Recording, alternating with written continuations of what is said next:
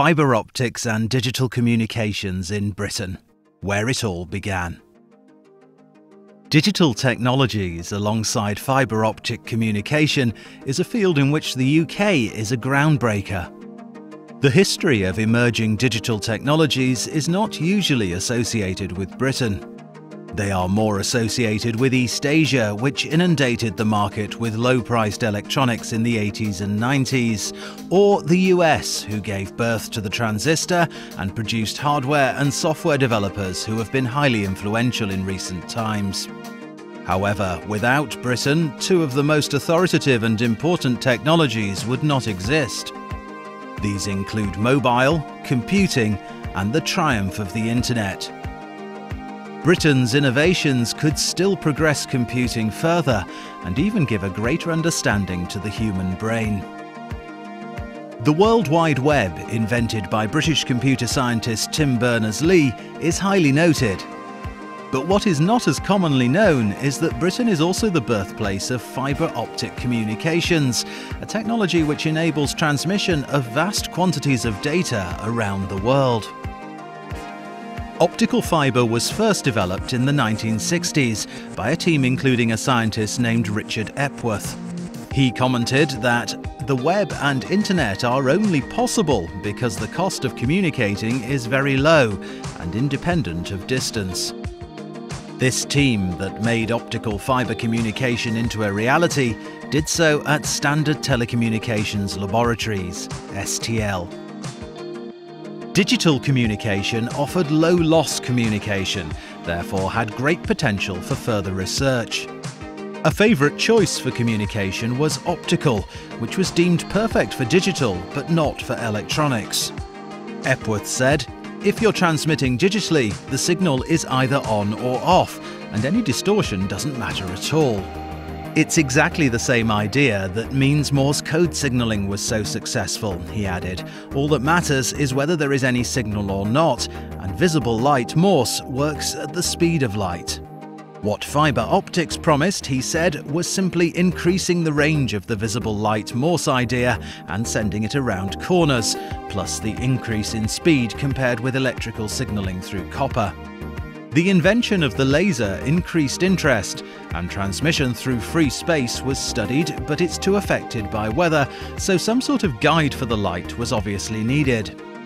However, in terms of electronics, the stance was, if you're transmitting an analog signal electrically by manipulating a current along a wire, then as soon as you have any interference or loss of signal quality, you have problems. You don't need much distortion at all before the signal becomes incomprehensible. In 1842, in Paris, Daniel Colladon, a professor at the University of Geneva, and Jacques Babinet, a specialist in optics, showed that light followed the curvature of water, therefore bending inside a stream of water. This method was used in the 1920s with glass fibres to provide dentistry with illumination and medical examinations.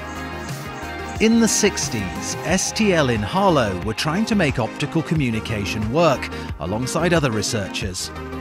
The field was an expanse to be explored, and early research used a hollow air-filled tube as the medium for transmission, a light pipe. Epworth explained, "For a while it looked like the winning technique would be one using microwaves. After work involving planar thin films using optical waveguides where the majority of the signal would be outside the transmission medium." Charles Quen Cao, a researcher from Hong Kong, had the initial discovery whilst working with George Hockham, an expert in microwaves. Together, they hypothesized visible light transmission would be suited to a purer glass than was currently accessible. He recognized that the pureness of the material was the issue, not the key physics. In 2009, the couple won a share in the Nobel Prize for Physics due to their instrumental paper, published over 50 years ago and was observed as the starting point of practical optical fibres. Travelling the world to get interest within his technology, Cao didn't succeed commercially until a pure ultra-clear silica from oxygen and elemental silicon was produced by Bell Labs. The first transmittance system between Hitchin and Stevenage was the UK's involvement in the early usage of the technology. However, as this was multinational and no commercial remainder of STL exists, the status of the innovation being from the UK has been dropped from public knowledge, so Epworth believes. Other leading digital innovations are more in the public consciousness due to commercialisation. Stephen Ferber led a team who developed the RISC reduced instruction set computing microprocessor at ARM, Acorn RISC machines. At a time when chip making was dominated by American powerhouse IBM, Ferber spoke in 2010 to The Engineer and explained that they had very rigid thoughts on how the architecture of the chip should work. By not manufacturing chips themselves, the ARM team came to the conclusion they could break away from these set ideas.